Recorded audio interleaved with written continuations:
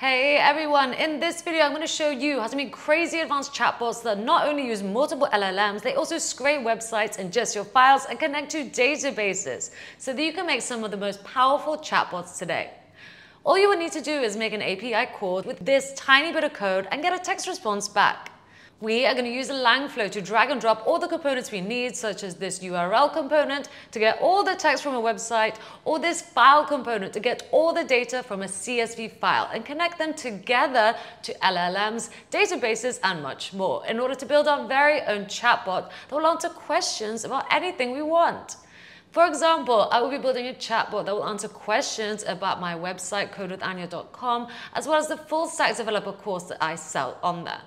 As the information of what is in each module is not readily available on the internet, as well as published after OpenAI's training cutoff date, we will be getting all the text from this site, as well as feeding in CSV data I have locally on my machine that has information on each course module to train my chatbot up. This will also ensure that my chatbot is always up to date with each site release.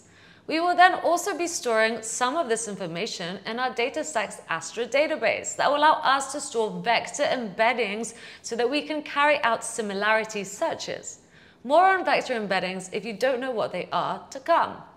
By the end, you will be able to ask questions such as, does this course teach object-oriented programming? And receive text responses back, such as the Code with Anya full stack developer course will teach you OOP in several modules, or something similar.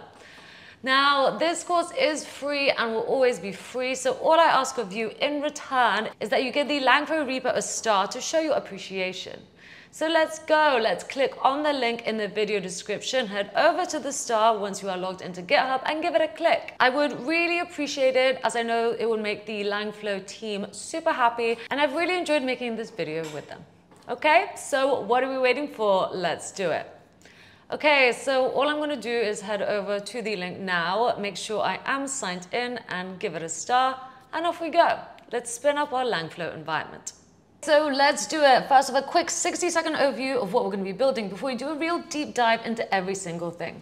So here is the entire flow. Of course, you can't really see much, but I'm going to zoom in now and talk you through it. So first off, these four components, well, what they're going to do is help us essentially get information from the codewithanya.com course, which I have put into a CSV file here. So in the CSV file, you can see all the module names, what's in the modules, and of course the module number. So we're going to take this information, feed it in here, vectorize it, and then store it in our Astra DB database as vector embeddings, so we can do similarity searches against it. So with this now done, we can essentially build out our chatbot that will look through our whole database and bring back similar text to it. So we can, for example, ask, does your course teach anything about object-oriented programming? And then we can choose to return the 5 most similar items or the 10 most similar items if we want from this CSV file. Okay, great. So that's what that's going to help us do. Next, let's actually build out the chatbot. And of course, for a chatbot, you need to have a text input and a text output as well.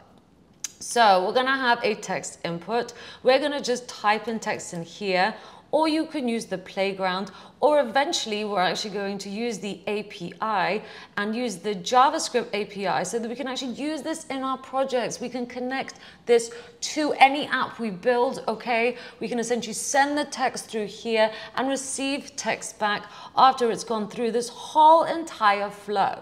Okay, so putting in some text input, once again, creating embedding out of it, searching our database, parsing the data, storing all the chat memory that we've previously had, and then creating a prompt that we then also pass back to OpenAI to create a readable answer. But not only that, we're also getting the whole URL of codewithanya.com, so everything here, okay, we're essentially kind of getting all the text from that site so that we can also pass it through into the prompt to give us more information about the codewithanya.com course. Okay, so all the information that you see here will be used. This was published past the OpenAI data cutoff point. So this is the freshest data. And we're also using this data that is not anywhere online as well. So we're feeding in 2 different sources into OpenAI to really make our chatbot powerful. So I hope you're excited that there's a lot to learn, okay? So we're gonna take things super slow. Let's do it. Okay, so first off, I'm just going to start off on VS Code. I've already created a folder called Langflow Chatbot, so that's all I have in here at the moment. To get things going, I'm going to have to first create a Python environment. And for this, I'm going to press Command-Shift-P, and then Python create environment should show up. So I'm just going to click that, and we're going to create a virtual environment in the current workspace. So just go ahead and click on that. And then I'm just going to select this Python interpreter right here, as I believe it's the newest one. So here we go. This is now creating a Python environment for me. Great. So this is looking good. So now you should see this little thing show up here. I'm just going to get up my terminal by pressing here, and then we're going to run the following commands. I'm going to do python mpip install langflow u. Just make sure to have Python 3.10 version or above installed for this to work on your system. So just go ahead and do that and wait for that to do its thing. And then we're just going to run it. So once this is done, we will do that. In the meantime, if you want to, of course, once again, check out all the documentation, then it could be found here, github.com, Langflow AI, Langflow. So just head over to here. Once again, give it a star, just like me, if you'd like it. Okay, that would really mean a lot to me. Okay, please go ahead and do that. This tutorial is, of course, free, and all I'm asking for is this star. So all the information on how to start this will be here. So if you're watching this in the far future and something is outdated, please refer to here and get the latest information of what you need in order to start. This will be the next command we use in order to run it. So I'm just going to go back here and check if that's finished. And it is. So I'm just going to clear that and do Python m langflow run and hit enter. If you're new to Python in general, and especially in using it in VS Code, the instruction on how to do it, so getting started with Python in VS Code, can also be found on this URL. So code.visualstudio.com docs Python/Python tutorial. And it will essentially tell you the prerequisites that you need. So as we know, we need to have Python 3, VS Code, and the VS Code Python extension. So these are essentially the steps that we did. We have the Mac OS version as well as other versions too. So here we are installing Python if you need. So great, so hopefully that makes sense. Hopefully I've given you all the tools to debug if you have not made it this far. Cool. So let's check back on our project. So this is the version of Langflow that we are starting today. It's version 1.0.5, but of course, if you're watching this in the future, that version will have changed. And amazing, here it is. So this should pop up for you automatically. If it doesn't, you will see a URL here. Just go to that same URL like I have, okay? And we're going to essentially create a new project. So all I'm going to do is just select new project, and we're going to start with a blank flow. Wonderful. So let's do it. Okay, so we have Langflow set up. The next thing we need to do is set up our database, which for this tutorial is going to be DataStax Astra, and we also need to get our OpenAI key. So for this, I'm just going to head over to DataStax. So here we go. And just go ahead and try for free. I've already signed up, so I'm just going to sign in. I can sign in using my Google account, so that's what I'm going to do. I'm just going to select that one.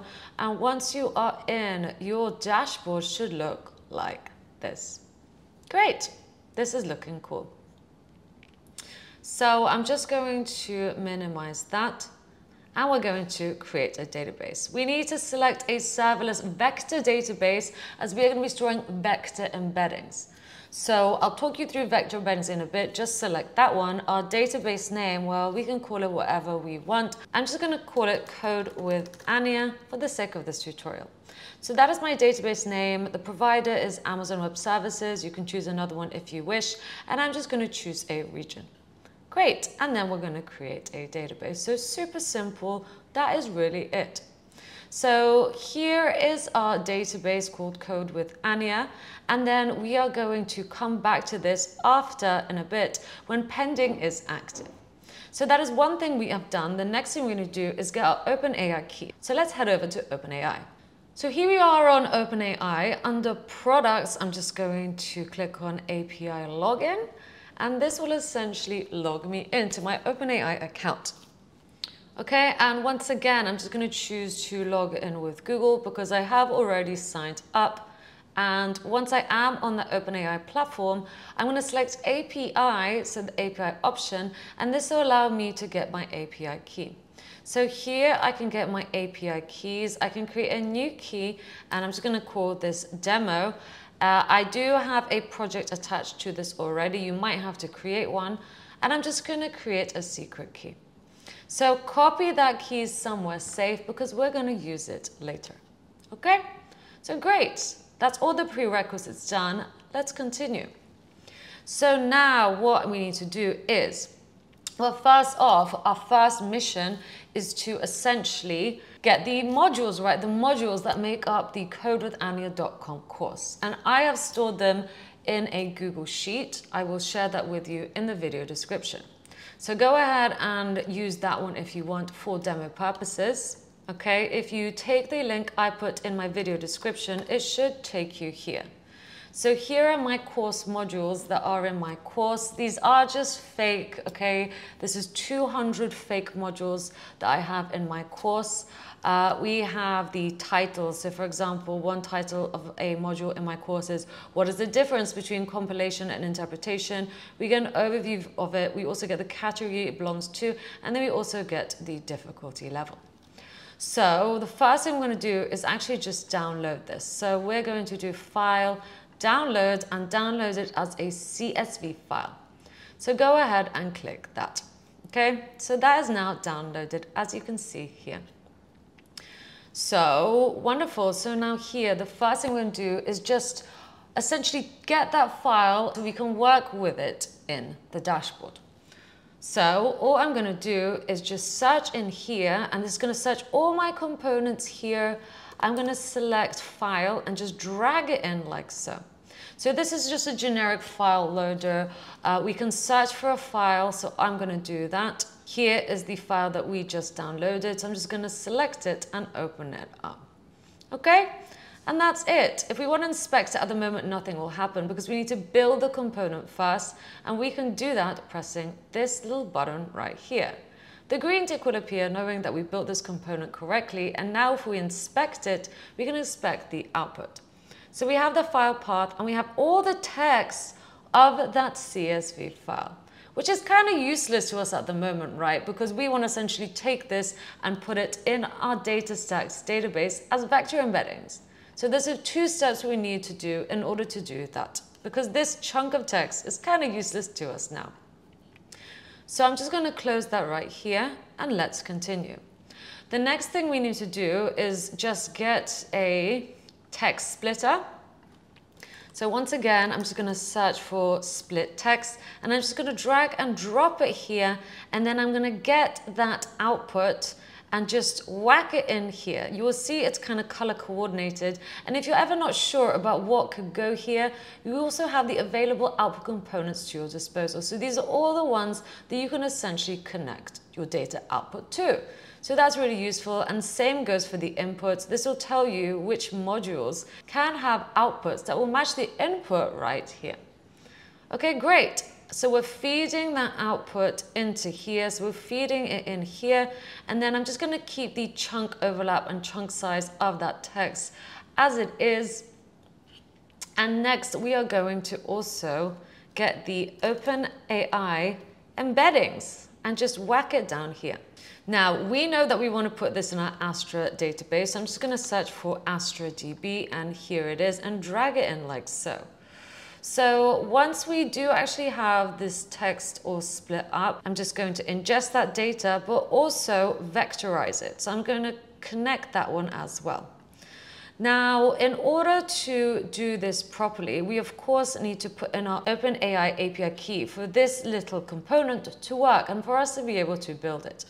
So I'm just going to go back here, copy that again. So copy your API key, and you can just paste it in like so. That's not going to be a problem. Okay, you can view it, or you can create a variable out of it. So let's go ahead and do that. I'm going to add a new variable. Let's call this OpenAI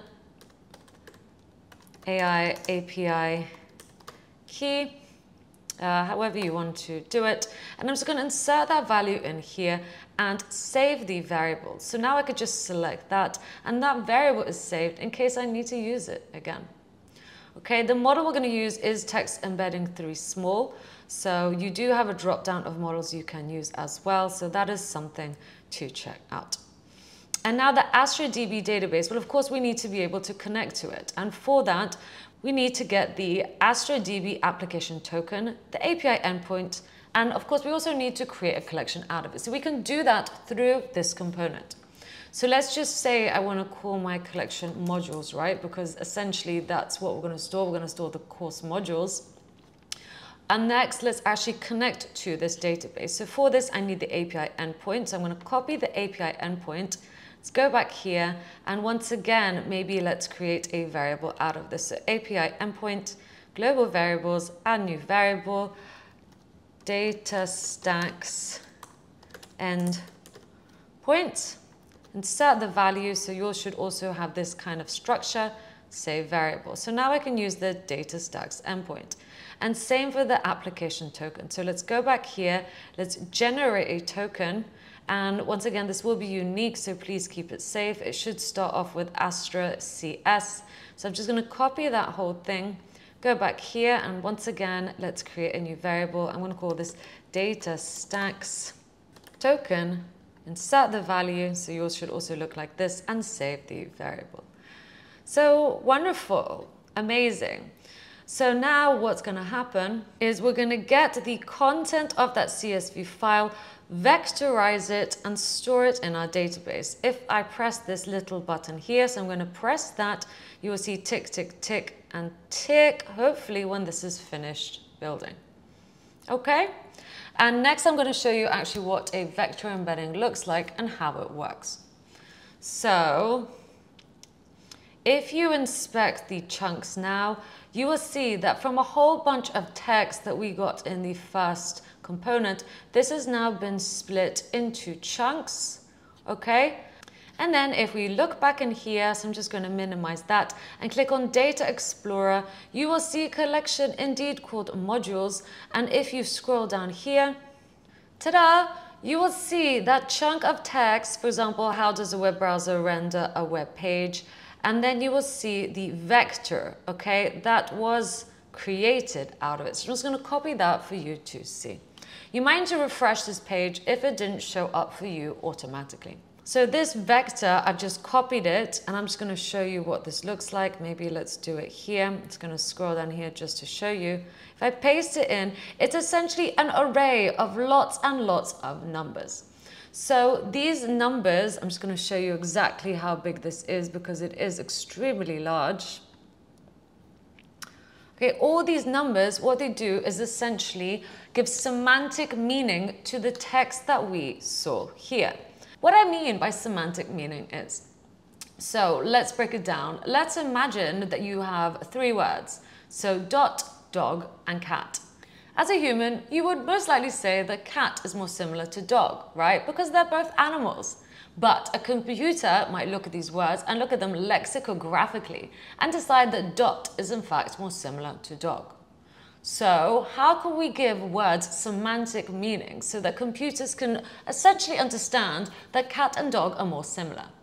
That is where vector embeddings comes in. And I have a whole course on this, a whole 30-minute course where I really deep dive into this. But for this course, just know that we can assign meaning to words with these numbers. And the more similar the numbers to certain words, the more similar a computer can deduce that they are in meaning. Okay? So again, this whole array is super important, and we are essentially going to use it to look in our database for words that are similar to each other, right? So I'm going to show you this in action in a bit. Let's actually now move on to building the chatbot that uses this data. So I'm going to go back here. We are now done with this. And up here, what I'm going to do is just select chat input. So I'm just going to drag that over like so. And we, of course, want to look in the Astra database, right? So once again, the collection we want to search is the collection we just made called modules. The application token, well, we can just get that from here. And then also the API endpoint we can get from here. And then we just need to search for that word. Now, you would think that searching our database would work as easily, right, as us just searching for it in here. However, that is not correct, because we can't take some text and compare it to the vector embeddings that we saw here, right? These are vectors. You can only compare vector to vector. So we need to get that text and turn it into, you guessed it, a vector embedding. So I'm going to go ahead and get the OpenAI embedding, just like so. Let's get our OpenAI API key. And I'm also going to just connect it here, okay? So now whatever we put in here is going to turn into a vector embedding and search our Astra database for words that are similar to it. So let's see this in action. Now, it is important to know that you can only compare vector embedding against vector embedding if both embeddings are created from the same LLM, which is why I'm using OpenAI right now. So let's give this a spin, right? So we can type in something here. So for example, do you teach OOP, object-oriented programming, question mark? And then I can essentially run this. So I can run it here, and this should tick here, and tick here. And essentially, this is what we are sending over. We're just sending over the text. We also have some extra information, and then we can also see the results. So we will see 5 items come back from our database with similarity scores that are high enough. Now, we've limited this to 4. Okay, so here's the text, describe the principles of object-oriented programming. It's simply looking in our database for text that is similar to what we wrote here.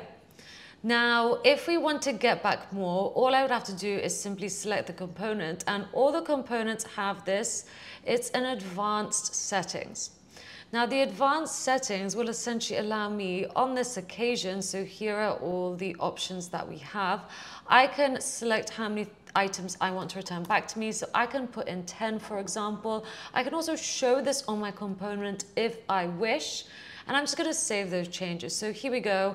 You will see that show up now, number of results, 10. That wasn't there before. I've chosen to show that. And now if I run this once more, so I'm just going to do that. 10 items, 10 most similar items. So 10 items with the highest similarity score to this piece of text should show up. So if I look now in the search results right here, we have 10 items. Okay, great. Now we have these 10 items, but this doesn't really answer our question of do you teach OOP, right? So now we're going to use this data. We have found data about it, so we can assume that the course does teach about object-oriented programming. But now what we're going to do is actually feed that data, feed in those 10 items to an LLM in order to get a human-like response. So in order to do that, we first need to parse the data, because at the moment it looks like this, right? And we need to essentially turn it into text. So I'm going to use parse data and just drag it over here. And the search results, I'm going to feed into data just like that. So I'm just going to move that up here. And then we're going to pass that into a prompt. So let's create a prompt. I'm just going to whack that over here and move it like so. So our prompt, what we're going to do, well, let's just open this up. I'm going to write some text of below is the context. And then we can create a variable using these curly braces. And I'm going to do context like so. And then I'm just going to do these 3 lines to split it out. And I'm going to write, given the context above, answer the user's question, okay? And then we're going to feed in the question. So the question, again, I'm just going to create a variable using curly braces, question, and then we'll get an answer. So just like that, that is my prompt. So if I save this, just remember that we created a variable called context and a variable called question. Check and save. You will see that context and question have appeared as variables here that we can then feed in. So what I'm going to do is after the data has been passed, I'm going to go ahead and feed that in to be the context of the prompt that we are writing, right? So if I just go ahead and run this one right here, so I'm just going to click that play button. Okay, and once that tick has appeared, I'm going to inspect this. And we have turned that table into just a bunch of text. So those are our 10 items. And we are feeding that into the context. Now, we can, of course, once we get that prompt, get an answer based on this. For now, I'm just going to use OpenAI. So I'm just going to drag OpenAI in here like so. But then later, I'm going to show you how to replace this with a different LLM. So we can have multiple LLMs in this project.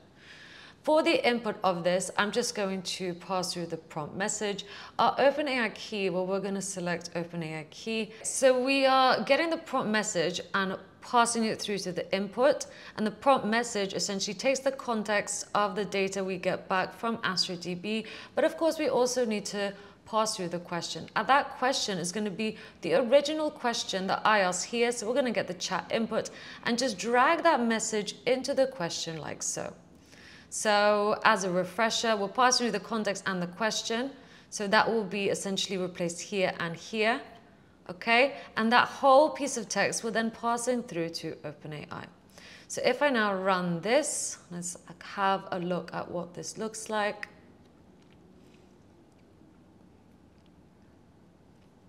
And then we receive the text back.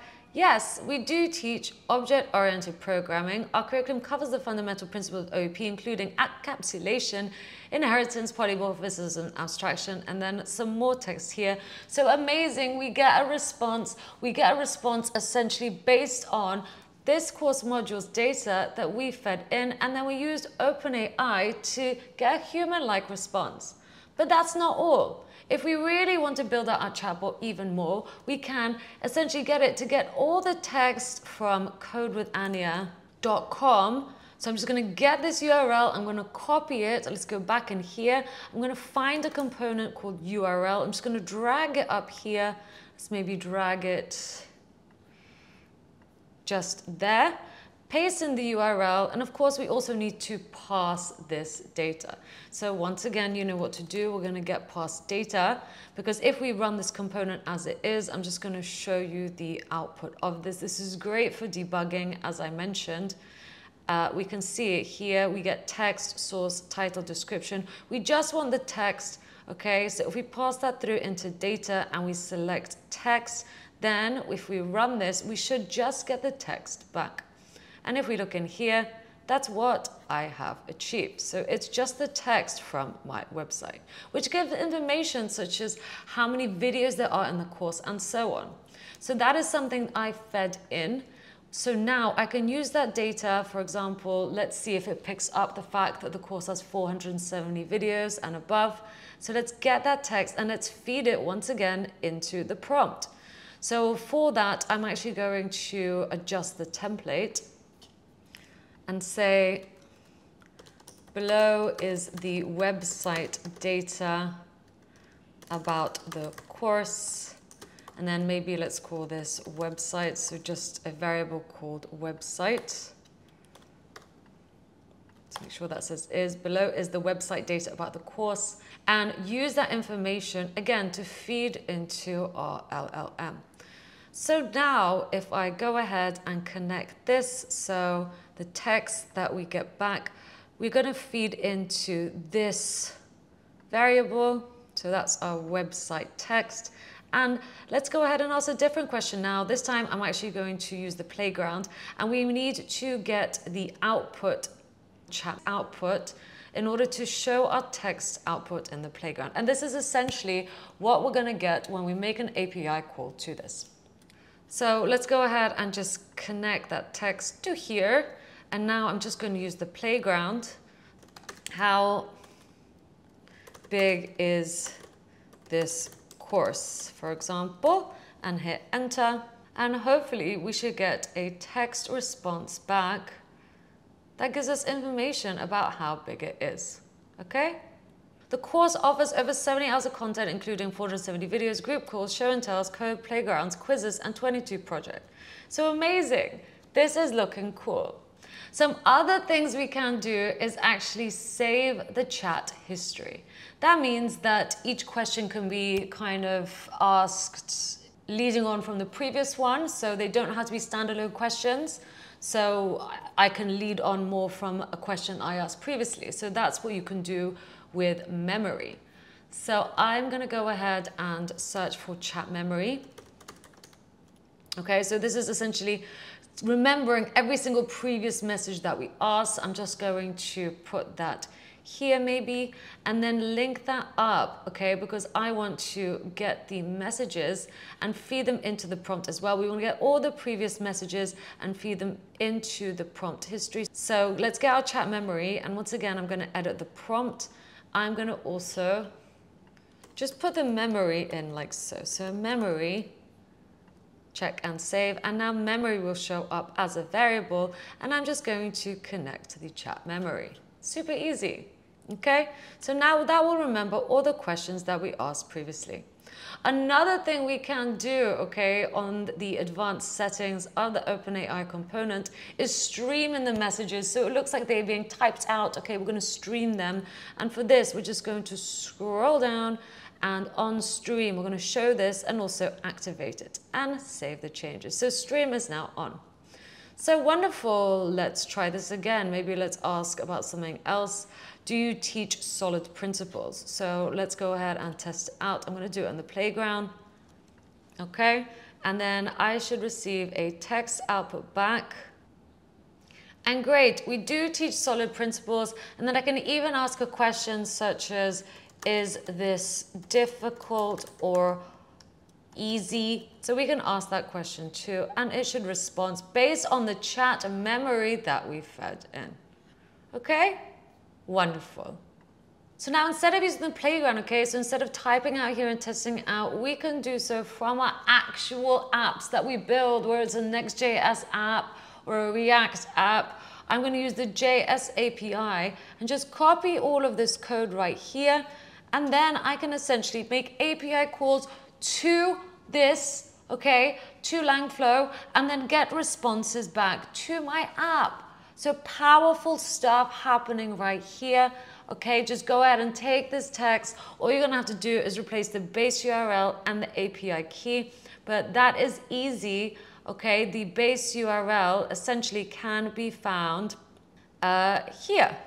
So you can take it from the Python API, so that's all you're going to have to do. That is your base URL, and your API code, well, that's also easy. Under settings, just go ahead and get your Langflow API key, add a new one. I'm going to go with demo and create your secret API key. So those are the two variables you need for this to work. Great. Now, one other cool feature you can do, there's a lot of stuff going on here, is you can also group components together.